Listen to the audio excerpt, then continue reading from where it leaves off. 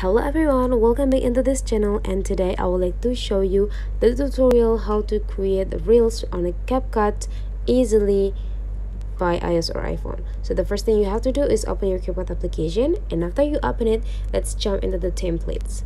And in this templates part, you just need to find out what template that you want to use for your reels. For example, this part.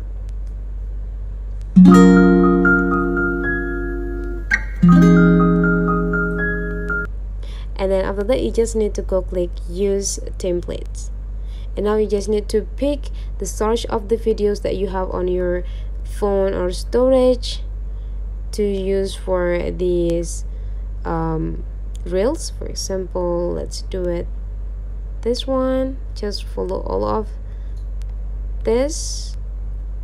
My bad. Okay, and whenever you're done picking the videos, just go click preview.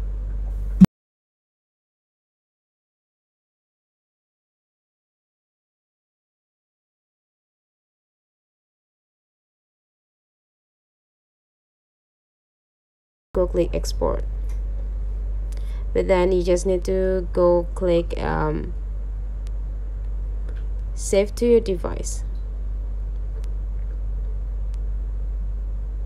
And now you don't need to go anywhere, you just need to go click Instagram here, right in the downside of those options, and after that you will be generated into your Instagram account, and you just need to choose into the feed and just go click next, and it will be like automatically goes into the reel sections.